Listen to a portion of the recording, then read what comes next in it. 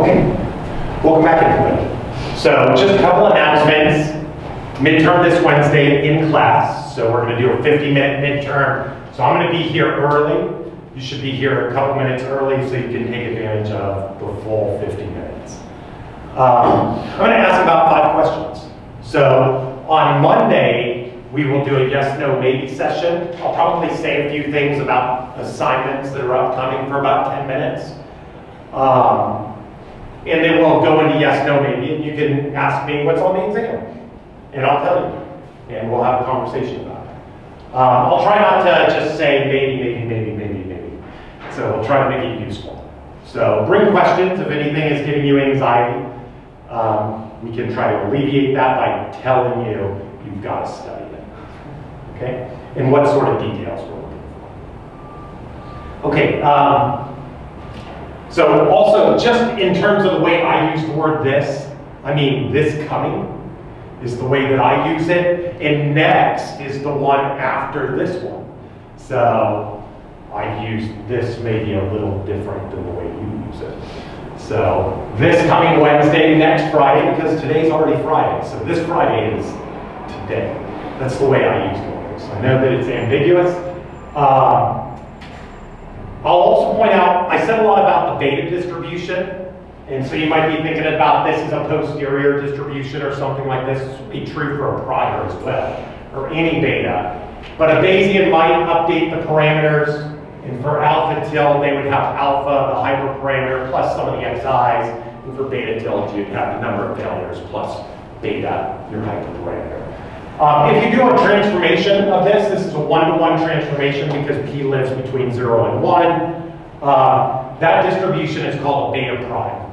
And so I'm going to be asking you to study, do a simulation study on the odds ratio of something. So if a Bayesian was studying the odds ratio, they would base it maybe off of this distribution if they were using the conjugate prime.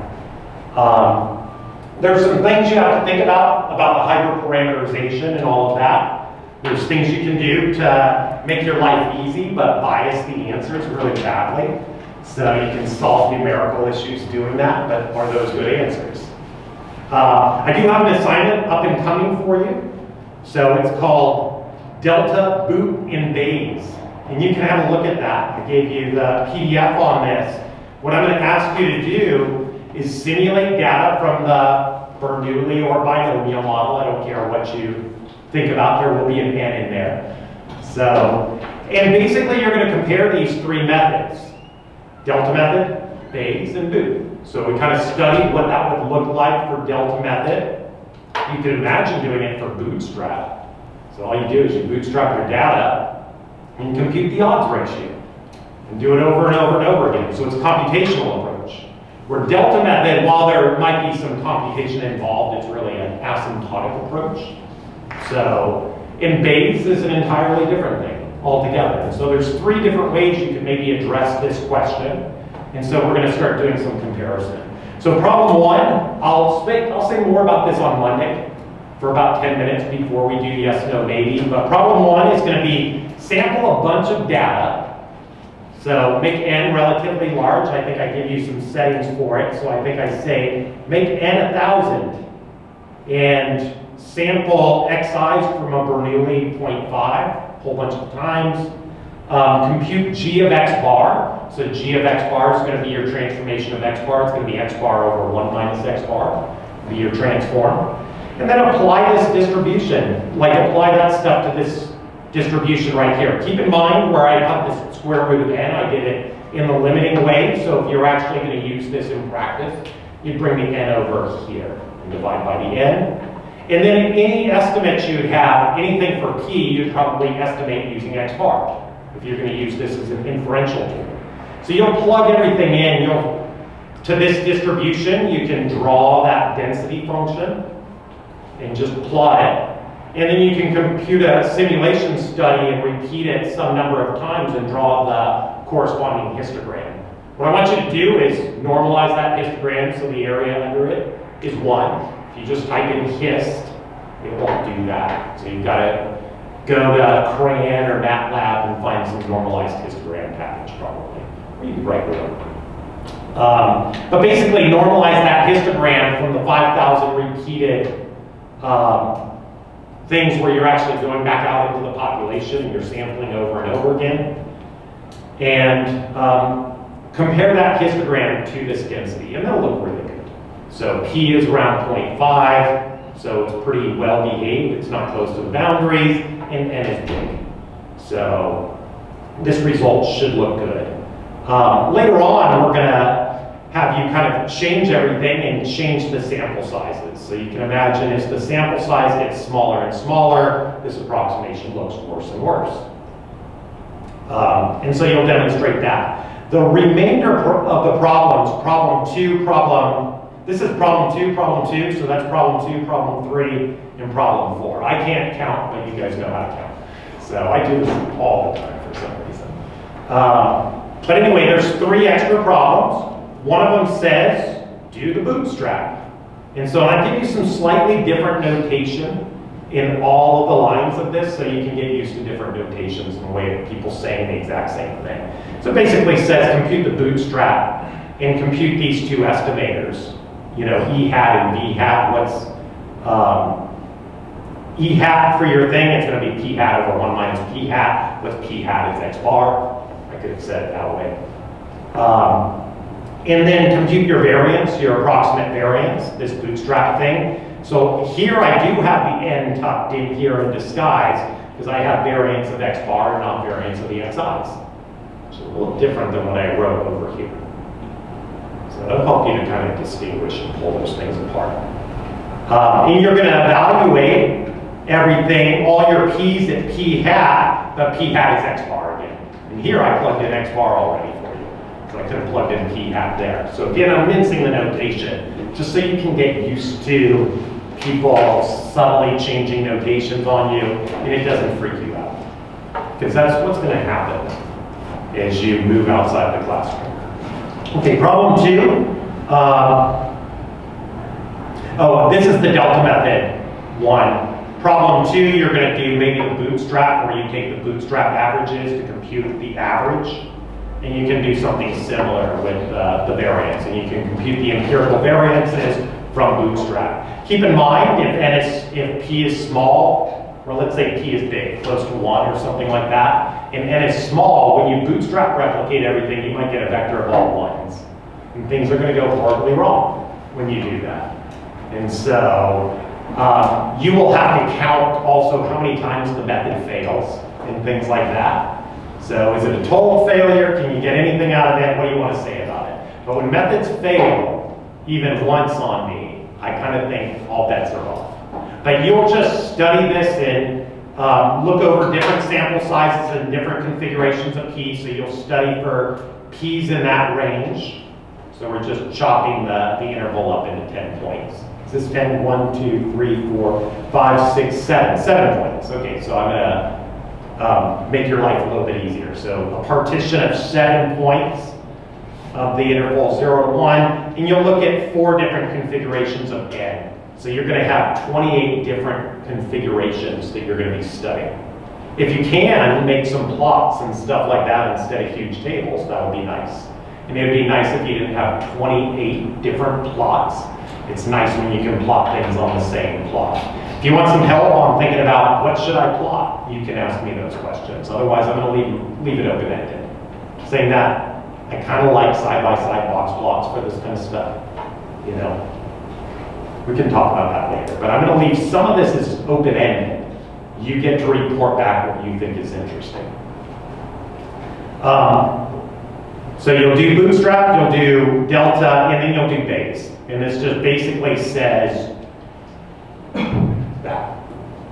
So you're going to be operating off of a beta prime distribution. If you want to look up on Wiki what a beta prime is, that could help you. You could do Monte Carlo estimates of everything doing Bayes. That will slow down your code a ton.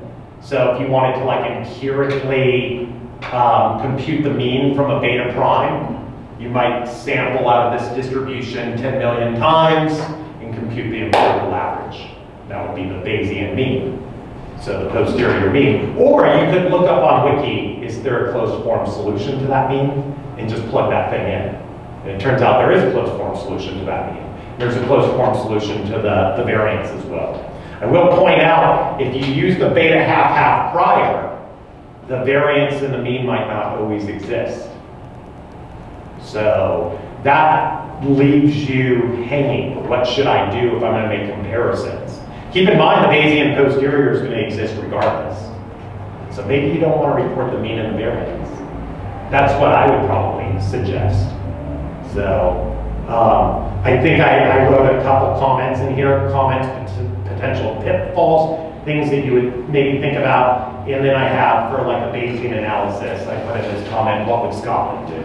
And so I would compute not the mean and the variance. You know, saying that, what you could do is maybe you could take your hyperparameters and make them bigger and bias the answers a little bit and induce the mean and the variance. I'm not going to mark you off on making choices as long as you say what the relative pitfall is to doing that. So there's things you could do to make your life easier and save some time, and just say what I would probably do in practice is this, what I wanted to do in apples to apples comparison, and show what could maybe go wrong. I think that that's valuable as well. So usually I see simulation studies and examples in colloquiums where everything goes right, and I really want to see where does this go wrong. Please tell me. You know, I wish people wrote those papers or said that, but it's just, I don't know, it's not a human thing to admit it. Anyway, I'd like you to be honest, have fun with it. You'll have ample time to do that. That's due in about a month. But get started over the break on it. You know, it's like build your simulator stuff. So at least like compute all the data and store it for all the configurations. What I'd like you to do for the 3 different simulation studies, 3 different methods, each with 4 configurations of n, 7 configurations of p, 28 configurations, is use the same data in all of them. Otherwise, you're not exactly apples to apples. So if you didn't do that and you repeated the data generation for each method, I won't be able to tell. On average, you'll be telling me what happens, but it won't be exactly a paired analysis. So if you forget to do that, I can't tell. It's not a big deal, but it would be more reasonable if you were storing all that data somewhere. So that's at least the first thing you can do, is just build the data generation. Cool. And don't cheat. Don't be like, oh shoot, this one has all 1s in it, you know, or something like that. I'm not using that, let's toss it, you know. So again, this is repeated stuff, so you want to account for that. If you say never failed, I don't know. I will not believe you. So, okay, cool. I also put some problems up that you can start practicing. There aren't too many here. They're just problems to help you get through sufficiency. So if you want to study a few problems that I might be asking about on Wednesday exam, I'll probably ask something about sufficiency. So a few problems there. That's due on St. Patrick's Day, March 17th. So that will be after we come back from spring break. Okay, so just a reminder also, after our exam on Wednesday, I will gift you Friday and no class on Friday. Okay.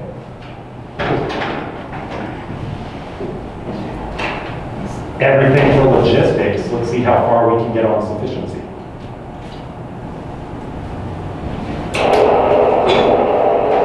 Today I'd like to talk about the factorization theorem. It says, we can just keep this in our mind, that I'm imagining that's maybe some PDF or some mass function. It doesn't matter which one it is. This is true for both things. But if t of x is sufficient, then f of x factorizes into the sufficient statistic, and it depends on theta. So there's a relationship between the sufficient statistic and theta. And then there'll be another function that factorizes out that just depends on the data and doesn't have any dependency on theta itself.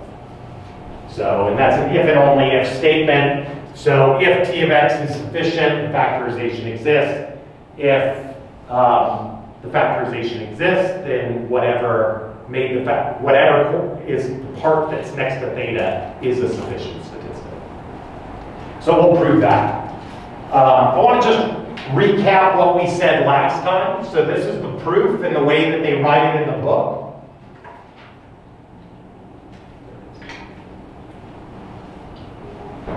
So this is kind of the way they wrote everything in the book, that they said, let's let experimenter 1 have random variable x, so that's experimenter 1's distribution. They get to observe x and they can compute t of x. And so they've got some sampling distribution. Both experimenters get to know what the model is. So they know what the model is. The only difference is experimenter 1 gets to see all the actual data points. The end data point, experimenter 2 only gets to see the sufficient statistic. Experimenter 1 can compute the sufficient statistic from their data points, so they get both pieces of information.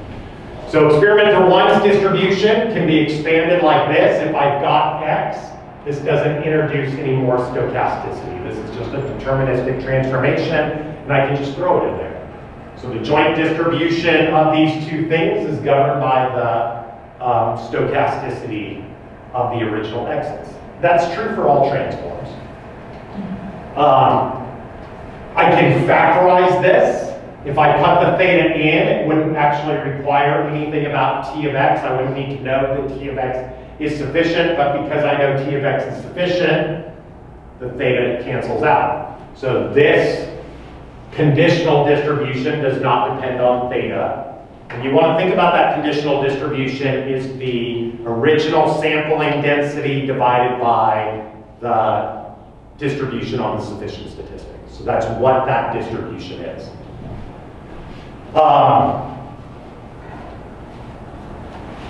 So you can write that down. It's got the x in there.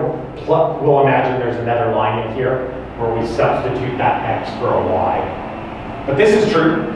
So exact same statement that we have up here, and then the book makes an exchange. And it says, experimenter 2, we can slot in their random variable right there, and they could have sampled x. So it's a hypothetical statement. So what it's saying is that experimenter 2 knows how to sample from this distribution. So if they got the original model, they can work out that distribution, and presumably they can sample from it. We'll look at another example in a moment. Last time when we were talking about the binomial example, or the Bernoulli, however you want to think about it, that distribution was just a uniform distribution over the ones and zeros with a fixed number of ones in it. That's what that distribution is. And so what I have written down is something slightly different, that I didn't just write down x, but I wrote down that this could have been a y, some other thing. And this would have the constraint that ty is tx, i.e. experimenter 2 is going to sample some vector of ones and zeros from its corresponding distribution. It's uniform. So you just imagine a hat with an array of ones and zeros in the hat in different orders, but they all have the same fixed number of ones. So they're just going to draw from that hat after shuffling it thoroughly.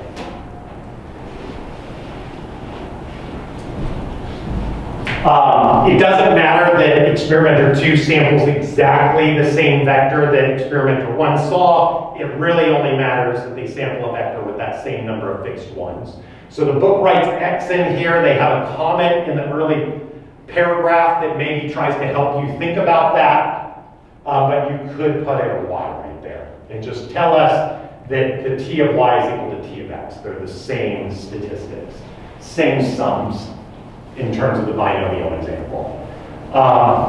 So the book just comes down and it says, well, this whole thing right here, if we just interchange, and you can accept that I can interchange y, experimenter 2's random variable in there, then I can just recombine this, upgrade that to a random variable again, but that's no extra information, just like this step. So we were able to insert it, so we can just get rid of it too. And so what I would have to remind us of is that could also be ty if I set that as y. So if I like that argument, I think that's slightly more general. So I like it that way. If you like the way the book likes to think about it and think that experimenter 2 took exactly experimenter 1's vector, that's fine, but they didn't actually need that particular vector. So recombine everything, and then we have this new distribution right here. And so what we've just said is experimenter 1's distribution is experimenter 2's distribution. So even if this was equal to a y, and that y had the property that t of x is equal to t of y, this distribution would have exactly the same information about the parameter as experimenter 1's distribution. So it's just like looking at the Bernoulli likelihood versus the binomial likelihood, i.e. they have the same info. Let's look at one more example. And I want to just kind of discuss how experimenter 2 might sample from that distribution. The uniform is pretty easy to think about.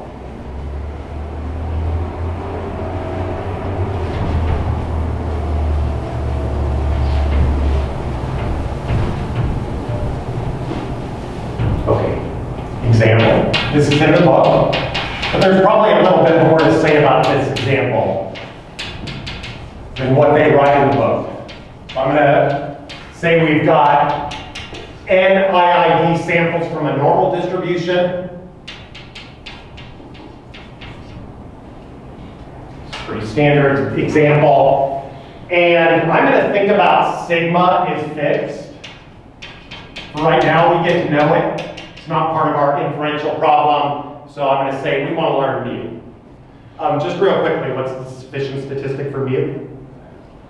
X bar. So you gave me the minimal sufficient statistic, so that's a good one. Sum of the xi's is also it. So X bar is one of them. That's actually a nice unbiased version of it. So that might be how we actually use it.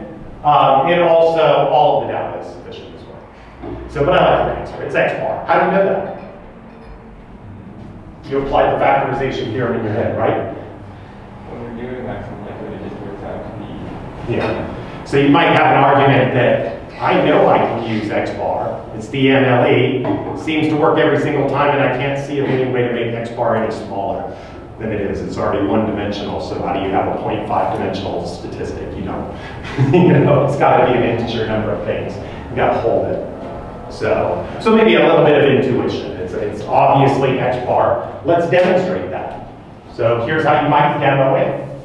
So you might first work out the distribution of the original data points. I'm just going to say this is conditional on mu. It hurts me not to plug the sigma squared in there, but I'm just going to leave it out because we're not thinking about sigma squared.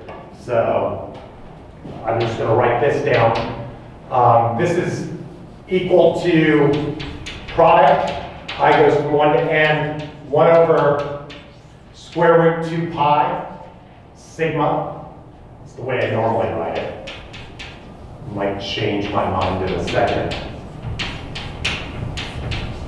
So that's the joint sampling distribution. It's just the product of the distribution for the individual elements.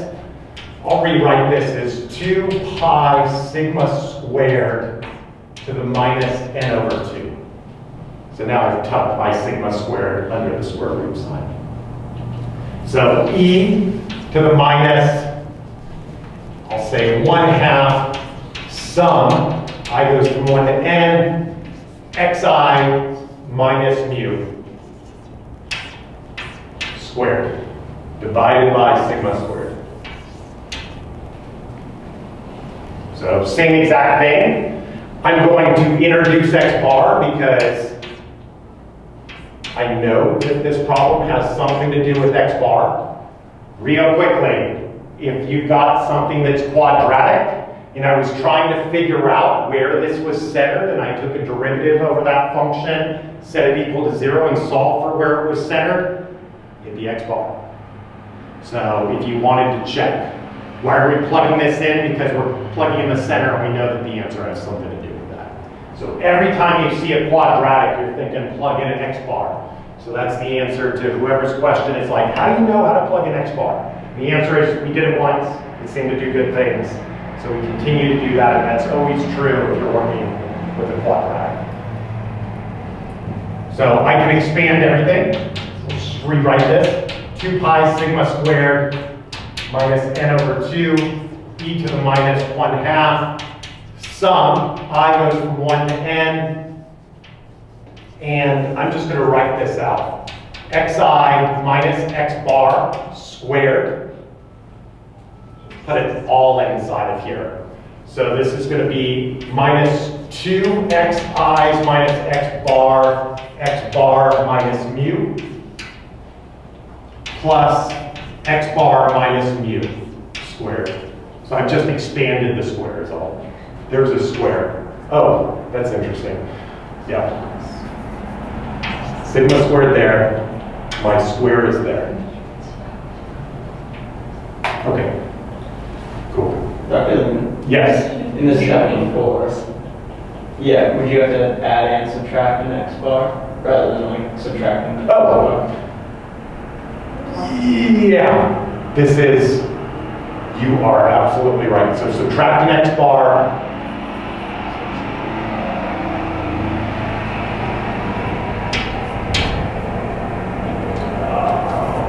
Goodness gracious. X bar minus mu. So let's just plug in minus x bar, and you're saying just plus this x bar in there. That's how we want that. So this is like that, like that. So this is plus, that's x bar. Awesome. I would have gotten the right thing amazingly. So thank you for making the steps correct. Sum across all of this. So we'll notice that when we drag the sum over this factorizes outside of the sums, and we know sum of the xi's minus x bar itself, that's always equal to 0. So the cross term cancels. So that's going to go to 0, and this whole thing is just 2 pi sigma squared minus n over 2 e to the minus 1/2, and there's 2 pieces in here, and I'm just going to factorize it out. So I'm going to have sum of the xi's minus x bar squared. Oh, and I also forgot my sigma squared in all of this. We're still dividing by sigma squared. Divided by sigma squared there. I goes from 1 to n times e to the minus 1/2. When I drag the sum across this, there's no index on anything in here, so I'm summing something up that's the same n times. So this is going to be n times x bar minus mu squared over sigma squared. It's just another way to write down that distribution. Let's look at what the distribution for x bar is. I think we can just write that down in one step. So I'll just say recall.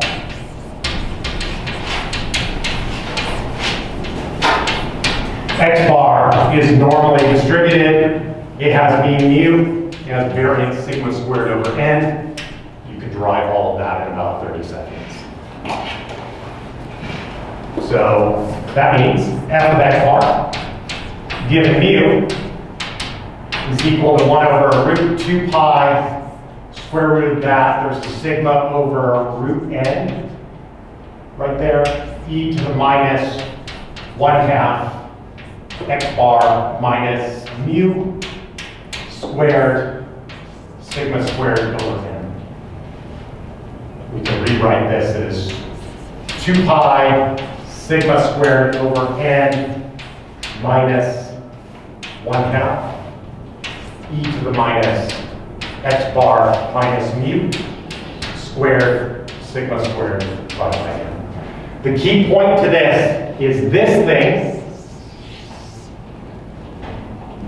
is this.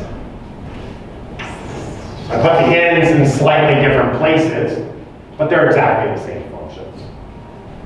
So,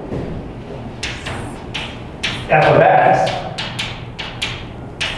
given mu, and this is the same thing as f of x bar no extra information, and mu. So we'll get used to not writing that after a while. We don't have to put that part in. That is the same distribution.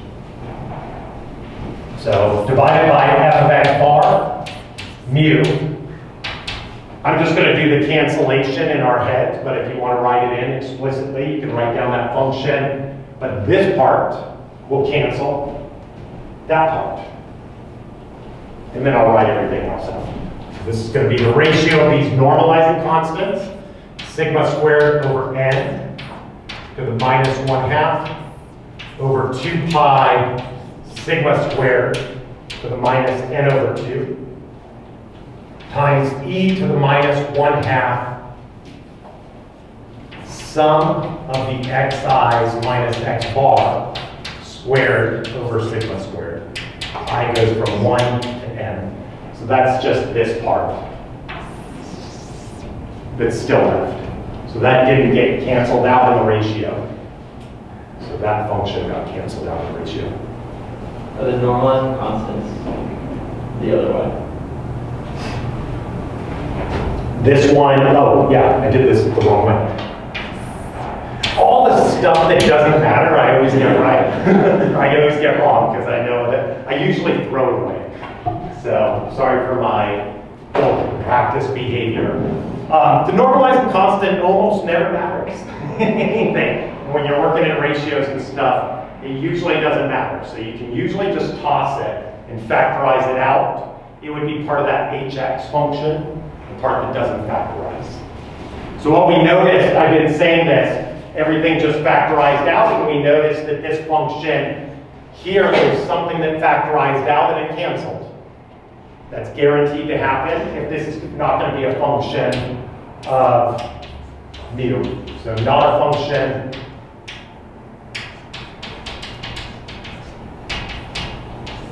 of mu.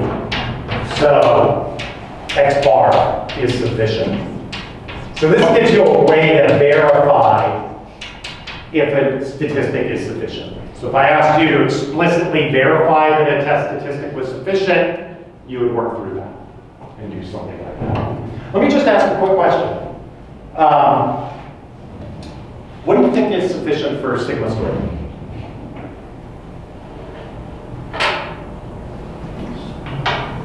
We've asked this question before. Summation of between. Yeah, it's this bit. This part tells you it. So this part we factorized out of the equation, and what we notice is we can never disentangle this part from the sigma squared. We can never pull them apart from each other. So this part of the data you can never pull apart from the parameter, so is always going to factorize with the parameter. That means that it's sufficient. That is how I apply the factorization theorem in my head. I just look at the formula and I see what part of the data will always be stuck next to the parameter. And if I can never factorize it away, that must be part of the sufficient statistic. Does that make sense? So if we were to do the same game on sigma squared, of course we couldn't have written down this distribution because we've lost information in sigma squared by writing this down this way. So we just used x bar for everything. If we had written everything down this way and we worked explicitly through this distribution, we'd have that chunk that appears in the distribution for some of the xi's minus x bar, all of that. Saying that, it's a little bit hard to think about in advance and anticipate these things are your sufficient statistics. And so that's why we have this theorem, the factorization theorem, to make this a little bit more clear.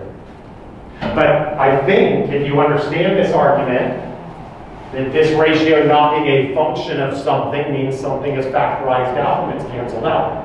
So the factorization theorem has to exist if that's going to be true. Let's prove it.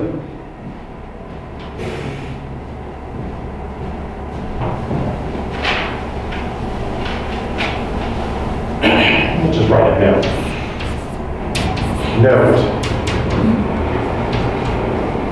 Sum of the xi's minus x bar squared is sufficient for sigma squared. And you could verify that. So instead of working through and figuring out what the distribution of this creature is explicitly, which would be a lot more math, you could apply the factorization theorem directly. Does anybody know what distribution that follows? Yeah, some chi-squared distribution. So and you can work out which chi-squared distribution that is. So factorization theorem is nice enough to make it so you don't have to do that stuff.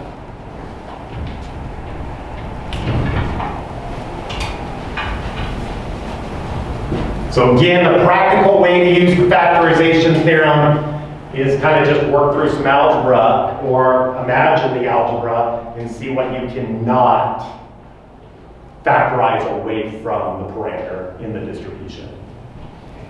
So you'll never factorize x bar away from mu. It'll always be stuck next to it. So if I expand that term, mu minus x bar squared, I'm always going to have the cross term where mu and x bar are stuck next to each other, and you can never factorize them apart from each other. Okay. So let's do this. Proof. So what this says is f of x can be factorized into some function of the sufficient statistic in the parameter and some function that just deals with the data. These functions don't need to be distributions. Very typically, you could normalize them and turn them into distributions. So they're just some arbitrary functions. This is an if and only if statement, so it goes in both directions. So if t of x is sufficient, this factorization will exist. And if t of x is sufficient, if the factorization exists, then t of x is sufficient. So let's do a proof. So first, let's go the other direction, the easy direction. Let's say t of x is sufficient. This has got to be the easiest proof in the book, at least this direction of it. So f of x, given theta, I can rewrite like this, f of x and t of x, given theta. That didn't even need to be sufficient for me to do that. It's just any deterministic transform of the data. All of the randomness is controlled by the original data. So I can factorize this. F of x given t of x in theta. F of t of x given theta. That's true regardless of if t of x is sufficient. Here's where we use the sufficiency of everything. We know this function right here doesn't depend on theta because t of x is sufficient. My intuitive understanding is the ratio that I need to form that distribution have the exact same shapes. So, same information. So not a function of theta. So t of x is sufficient. So we can get rid of that. And so this is f of x given t of x, f of t of x given theta. I will point out just real quickly, we'll use this in the other direction, that f and that f are not the same functions. So there's something different. I'm just kind of abusing the notation again. So if you wanted to make them different functions, you could distinguish that to yourself. This is the distribution over the x's, conditioned on the sufficient statistic. This is the distribution of t of x given theta. So these are explicitly distributions. So, but we could call this h of x. That's a function of just the data. And this right here is a function of the sufficient statistic conditional on theta. So it shows the relationship between the sufficient statistic and the parameter. So the factorization exists.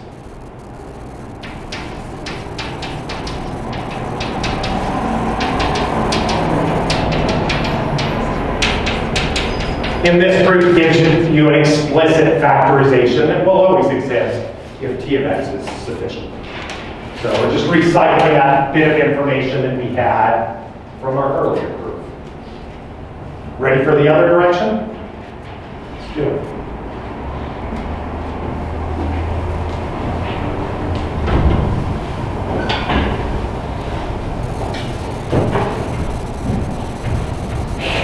This proof is simple if you understand how transformation of variables works. So we probably need a 5-minute inserted conversation about what the heck are they talking about. So I'll give you an example that tries to express what they're talking about. But we're going to say the factorization exists, and then we're going to prove t of x is sufficient. So factorization exists.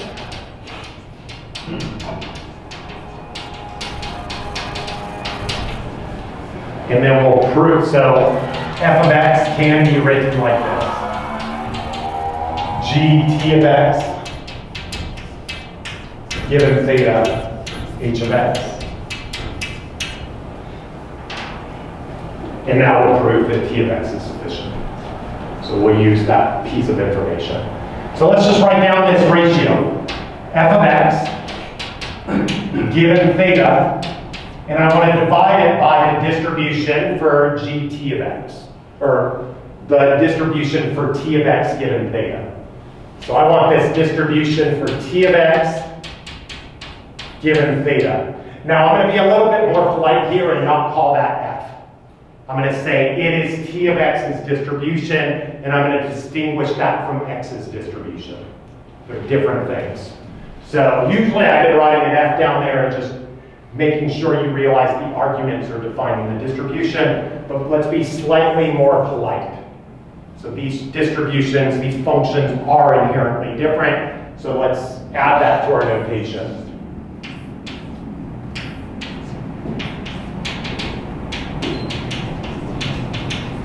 Different functions. So this is one of the 3 times in the class that I'll be polite and distinguish that they are different functions. So I can rewrite this is g t of x given theta h of x. That's in the numerator.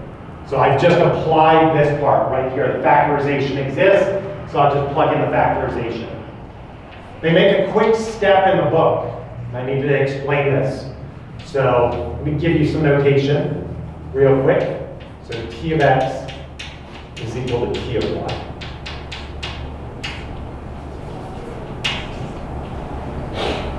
They even use some more bizarre notation that they give the name to the set and then they define the set in a paragraph. So I'll just do it all at once. This is going to be f of y given theta. This is always true. This is a transform right here.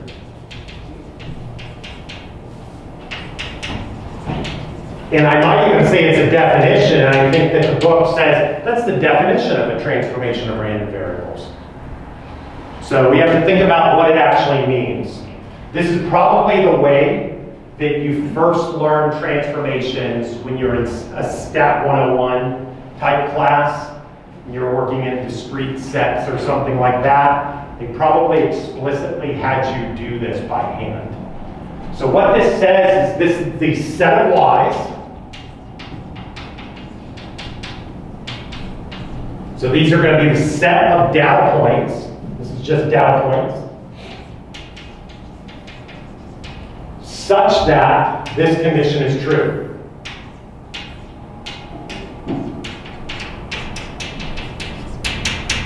So that's how you read these things. So this says, what is the set of? The curly braces tell me it's a set. This is the set of something. They're the set of some vectors of data points such that some condition is true. So this is a constraint on everything. And that's how you read that. So what this says is this is all the different ways I could formulate data sets that have the sufficient statistic, t of x, or whatever this function is. We'll prove it's sufficient in a second. It is a sufficient statistic. But that function is constrained so that it's the original function t of x. Let me give you an example. And then you sum over all those things. And this is the original distribution. So that's the dist of data points. The original distribution is that F. So this F and that F are the same Fs. Let me give you an example. Imagine you were going to roll some dice.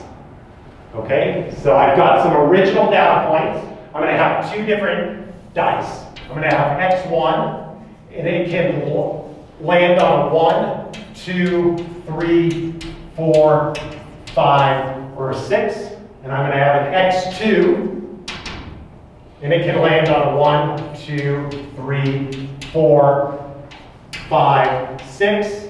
And each one of these is going to have corresponding probability 1/6. So that can happen with probability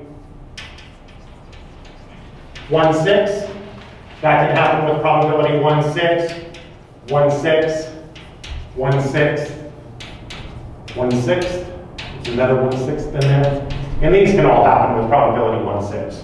So they're IID replicates of the same thing. So you're imagining a 6-sided dice that's fair. So I'm going to consider a transformation of random variables. So my transformation is going to be y is going to be equal to x1 plus x2. Okay, so piece of cake. And I'm going to ask the question, what's the probability that y is equal to a 7? And I want to figure out what that probability is. So I might be asking a question like that. What's the probability of some transformation given the original parameters in the model? The original parameters in the model are the 1/6. So thetas are the 1/6 in this problem. So how do I do this? I enumerate all the different ways that I can form a 7. So I can have a 1 and a 6. I can have a 6 and a 1. I can have a 2 and a 5. I can have a 5 and a 2. I can have a 3 and a 4, a 4 and a 3. Any other ways to do this?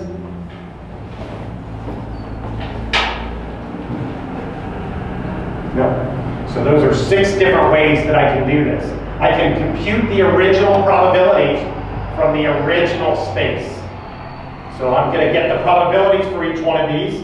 This is going to happen with probability 1/6 times 1/6, which is 36, right there. So how did I get that? I looked to the original distribution, and I used its probabilities to compute the probabilities of the random variable. And then I counted up and I added 6 times. So I'm ultimately going to get the answer that this is going to be 6 times 1/36. So this is probability 1/6. So that's the number of ways you can do it. That's what this says, right here. So if I'm going to transform a random variable, I can look at the probabilities of the original space from the F's, and I can compute this probability of the transform by summing up all the different possibilities over things. So I had an inherent constraint built in here that I was asking the question that y was equal to 7. So that's what I'm summing up and constraining everything by. And then I compute the probabilities from the original model. So that's what happens here. So hopefully you understand that. That's just Stat 101 with some buttered up notation. So that's what the book says very quickly is a definition of a transformation. I didn't know that was a definition, but that's certainly the way I first saw it when I was working with like a contingency table of some things. Probably doing this exact same example. So now we can finish the proof. Numerator is exactly the same.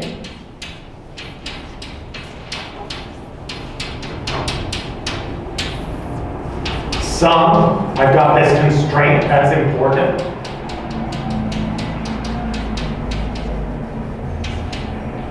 And instead of writing down F, I'll reapply that we know that factorization exists on the original distribution. So this is G, T, Y, given theta, HY.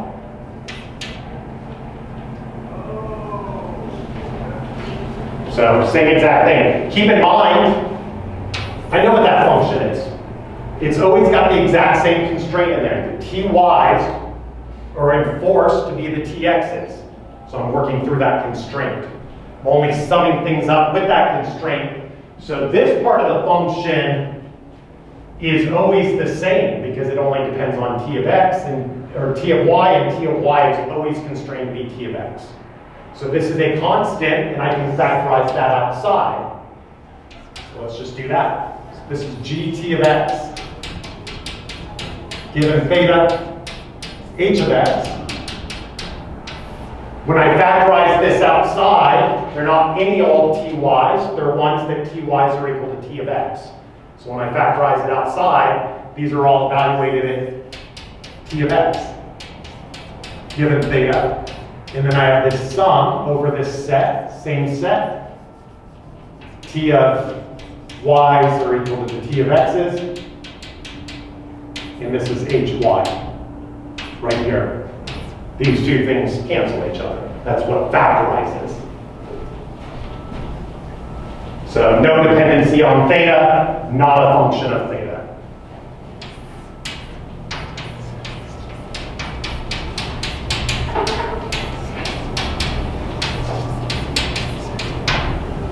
And that's the punchline, so it's not sufficient. I'll just point out, what is that thing? What are you left with? That's the ratio of normalizing constants. That's all that's happening there.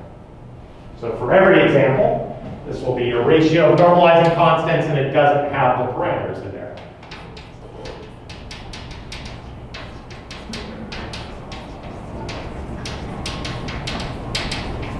They don't have any info for us. So that's what happened here. These are the ratios of normalizers for that problem. Keep in mind, sigma squared was fixed. So this is all constant.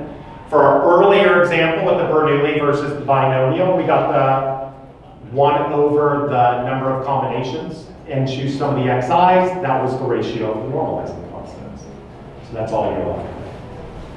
I think next time we'll come in, look at not extra credit. The assignment is the assignment. It's not extra. I will say a few things. I think what I would like you to do for what we can maybe do next time, and I guess we'll, okay, more comments on Monday. Have a great weekend, you guys. So.